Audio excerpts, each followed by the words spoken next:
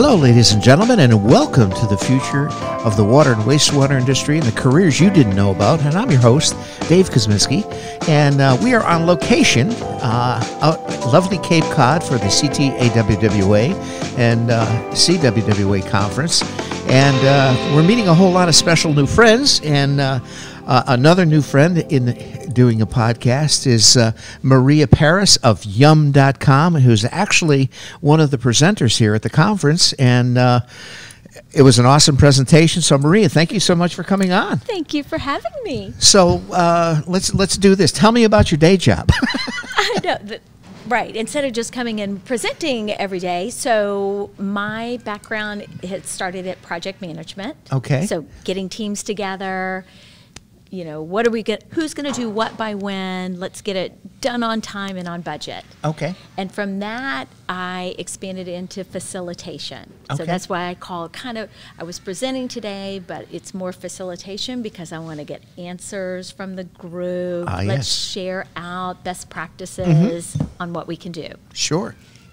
So that my day job is probably more project management, but I do facilitation. I travel a lot to different franchisees that we have at Yum, so probably once a month. Nice, nice. So I noticed today's presentation you were focusing more on diversity. So Yes. Tell us how that plays into the workplace and how that plays into, your business model. You bet. So this program started with Taco Bell and diversity and inclusion, and we knew we had to give a message to all the franchisees across the country.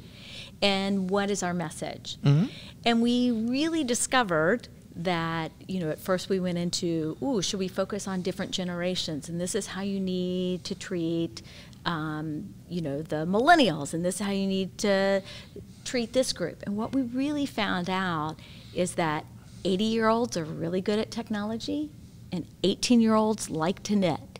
You can't put them in one group. Okay. So it's around diversity of thought. What are those questions that I'm asking to make sure my team is very diverse? Okay. Nice. Now, how did you hook up with, I think Romana arranged you as far as that goes? So, yes. So how did that process come about? So at Yum, I'm a contractor, and so a previous VP of Yum went and started her own business, Susan Pittman. Okay. So it was Pittman Consulting Group, and she had a relationship with Ty and Bond. Okay. And so we go there and do Leadership Institute. So there are 20 individuals each year that get identified or apply, and we go in and talk about key leadership skills that you need. Emotional intelligence, how to be a good listener, how are you going to build trust on your team, how do you handle conflict, and one of those pieces is diversity of thought. Nice. Okay. So now that you've been introduced to the water industry, okay, what are your what are your thoughts on our business and so forth? So what I was pleasantly surprised about today is I got to listen to the presentations this morning, and it really gets to my message of innovation. The clients now, customers are saying, what are creative solutions to get and solve my problems? And a lot of that is going out and asking and getting those different diverse perspectives. Oh.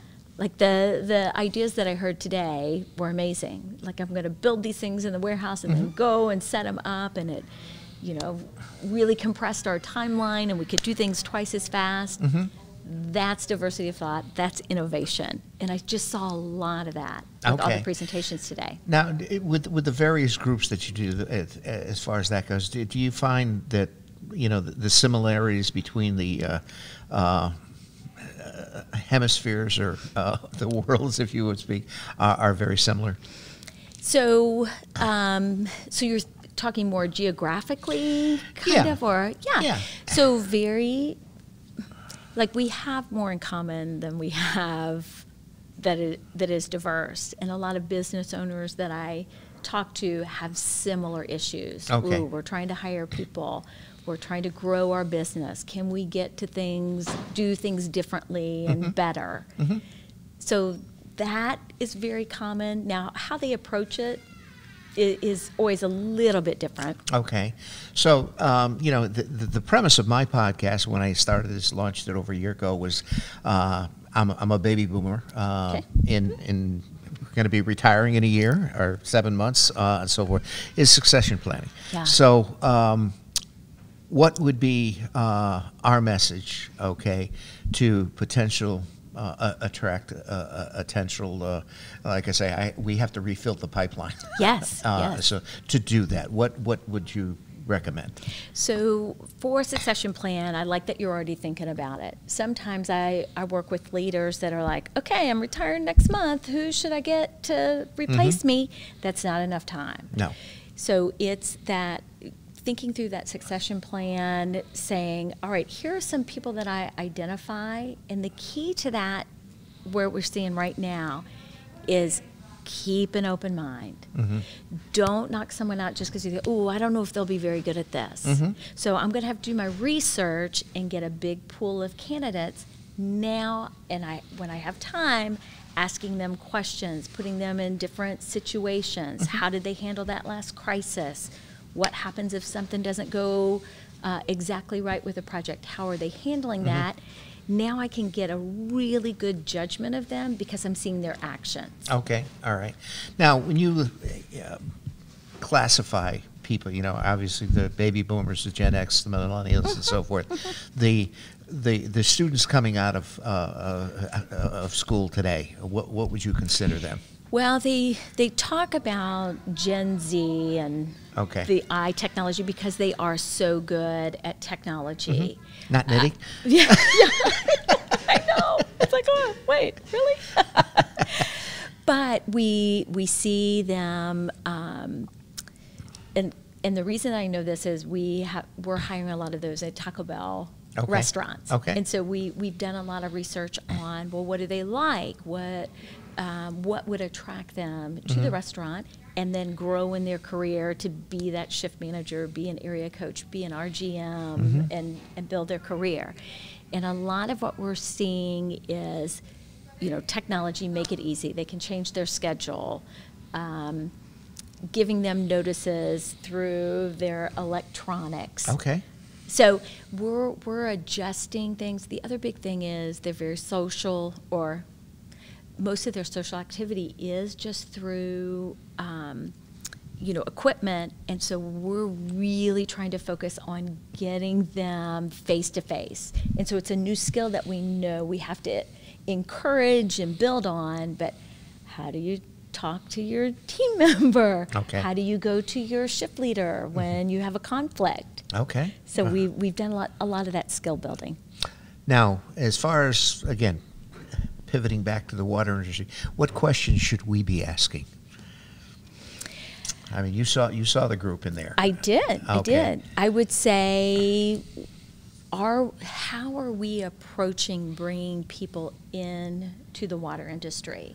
Where are we recruiting? Where could I open that up to think differently on recruiting? Am I going to the same schools? Just by switching one or two things, you're going to get a bigger, diverse group. Yeah. So cast a wider net, love that. Yeah. So that's the big thing to think. And when I say ask what questions, what are you doing right now? How do you build to get that bigger pool of knowledge? I'm finding, like I said, I teach the high school class and so forth. And, one of the things that I stress with all of our students, is, and I've mentioned it almost in every podcast, is the power of networking. Yes. Because you never know, who you're going to see, who you're going to meet, who you're going to look in the eye, shake their hand, and so forth. Because sooner or later, you never know when they're going to have something that, I know a person that can help me with that, and vice versa. And do you get a hesitation from them when you tell them, hey, you need to go out and meet people and network? Yeah. Well, it's amazing. I'm the IT director for the town of Portland, but I have a classroom, which is basically my office in the town hall, and I transport kids, from classes. I'll bring them down and put them in the workplace to give them some practical experiences. And as we're going back and forth at high school, I'm driving the car, the kids in the car, and people are waving at us, and the students say, is there anybody in this town that you don't know? You know, So that's so good. Like, you're giving them an example. yeah, Look, exactly. look at all these people I know. And so forth. But you know, that's the thing. You know, we again, looking at the student pools today that are kids that are graduating from high school, even freshmen in college, they don't have a clue what they want to be when they grow up. And I don't think they have to, you know, just be ready. I That's good to didn't, know. you know, I'm not in the business that I graduated. So I was a telecommunication major. Yeah, I thought yeah. I was going to go into television and be the next weather girl. Okay. Totally different. Okay. Well, you know, and that's the thing. And, you know, in interviewing, you know, most of the podcasts that I've done, you know, interviewing people that are in the industry, both in, you know, working as a you know, treatment plant operator, construction engineer, whatever, even on the consultant side of, you know, who is, you know, doing engineering for various things and so forth. And, you know, one of the things that you see, you know, across the board is the diversity, going back to your yes, your it thing is of you know, thing. But it's just exposing these students to, you know, everything that's under that umbrella. Yeah. You know, Yeah. and a lot of times, most of the people that I've interviewed that are in the water industry, and you ask them how you got into the water industry, and it's like, by accident. You know, did you Just happened? Yeah. It just happened. You know, I met a guy, then I met a guy. Yeah. I took a part-time job in the summer. I liked it. You know, a position came open. I applied for it. I'm here. Yeah. You know, so it's amazing how happenstance, affects, you know, the career paths of so many. I would agree. But your connection or building network, I mean, the reason that I'm here at Cape Cod is because of a connection I had with Susan Pittman at YUM. Okay. And she saw something in me like, hey, I think you can do facilitation. Has taken me to Canada, UK, all across Wow. the country because of that one connection. Sure. And then that connection to Ty and Bond, and Ty and Bond to here. It's connecting the dots. It is. You know, that's the thing. So, you know, going back to, you know, roll back the calendar, you know, when you got out of high school, what did you envision yourself doing?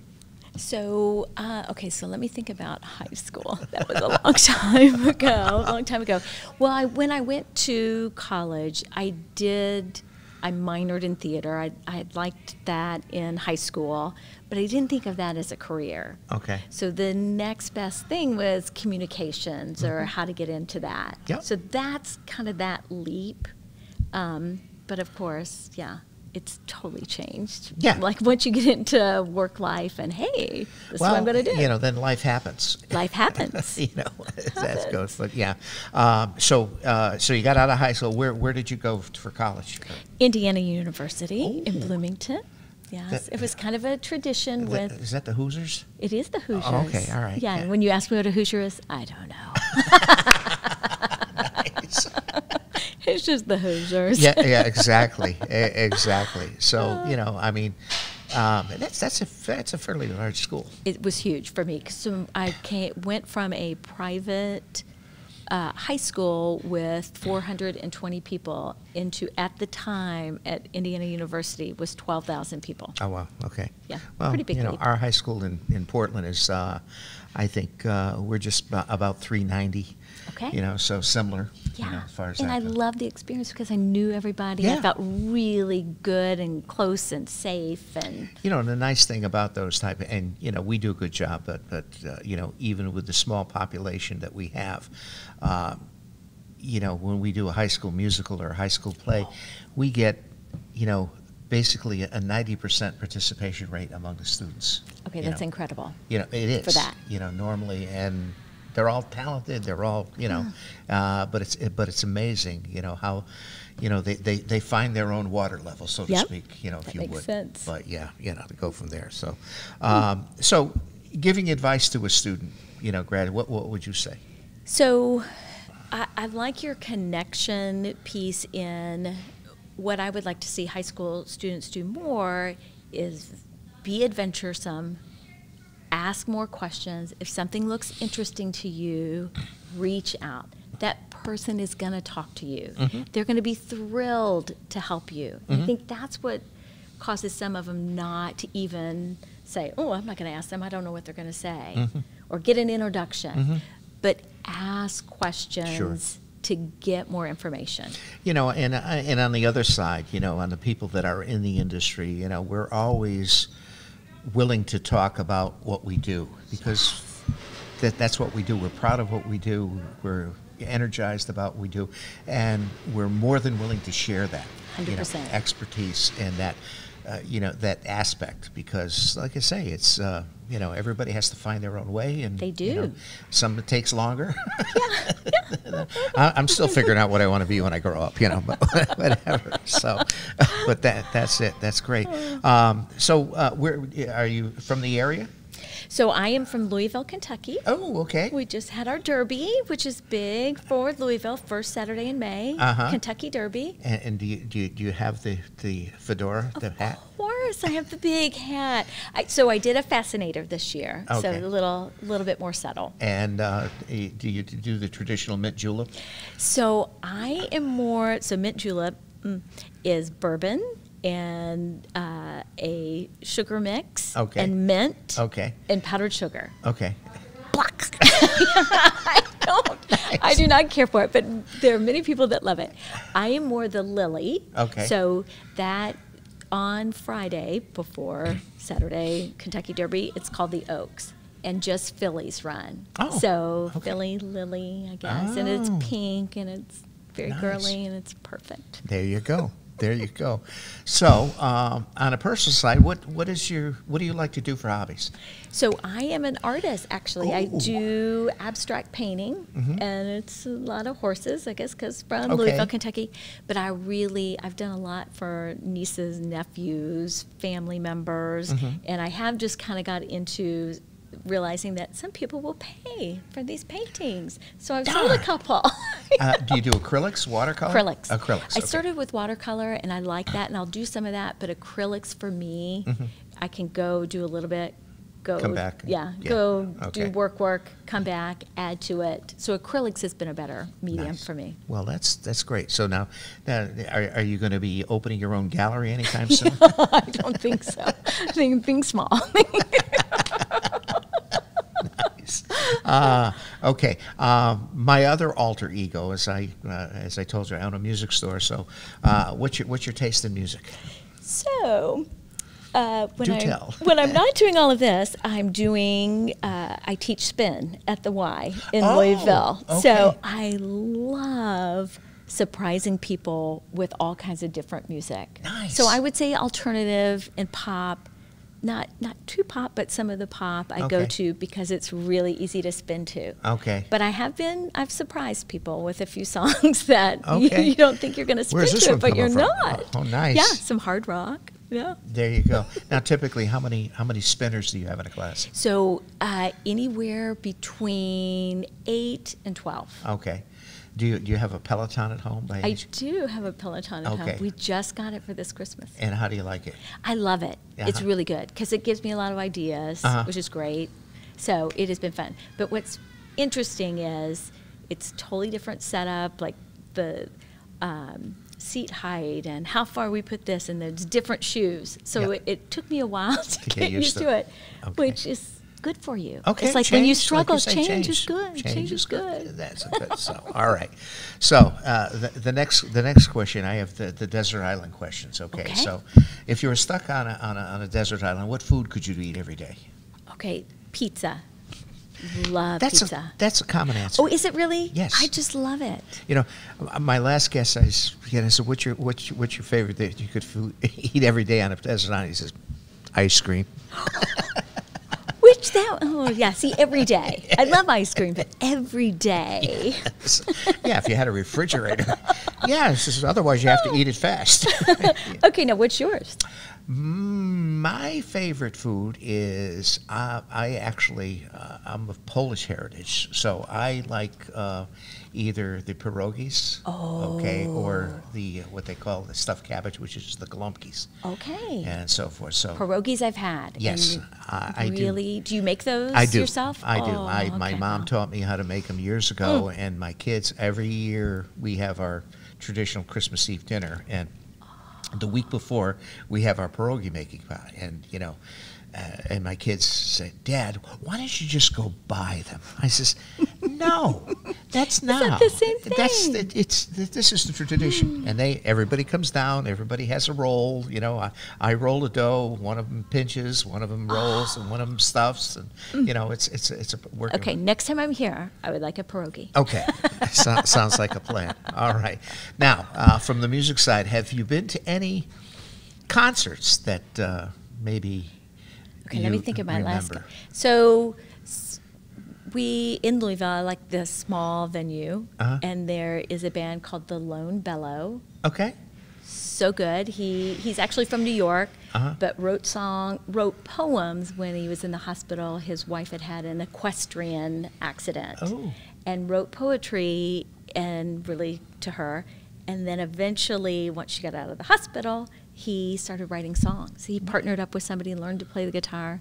So just that great story, and their music is awesome. Nice. Fantastic. Awesome. Well, anyway, thank you for coming down to the conference and sharing your expertise with our attendees. I loved it. And I'm so happy that you were able to talk to us on the podcast. You bet. Fantastic. Again. So, all right, ladies and gentlemen, that concludes this episode of the future of the water and wastewater industry and the careers you didn't know about, and our new friend, Maria Paris of Yum.com. So, Maria, thanks so much, and safe travels back. Thank you. And I'll drop you an email when we drop this episode. Perfect. Thanks so you. much. All righty.